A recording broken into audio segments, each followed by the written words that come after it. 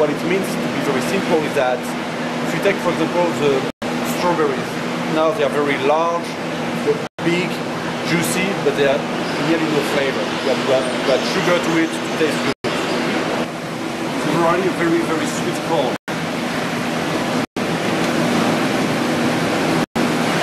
You grow it in the dark? Is that what yes, it does. Otherwise you turn green straight away. It turns green? Yes.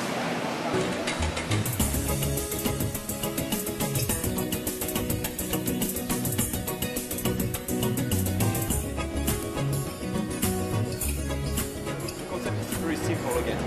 So we use this clean natural fiber because all those microgreens are clean when they grow. This fiber is clean, meaning you don't need to wash it.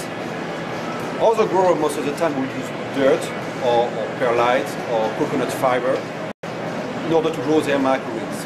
But most of the time this dirt or this fiber of sand is obviously dirty and it needs to be washed before to be used.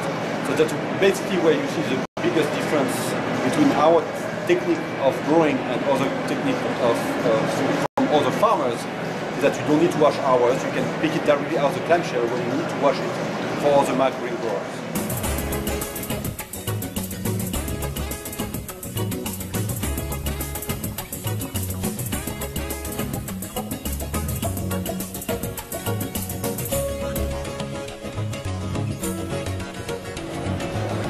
So the way it works is that black clothes catch the sunlight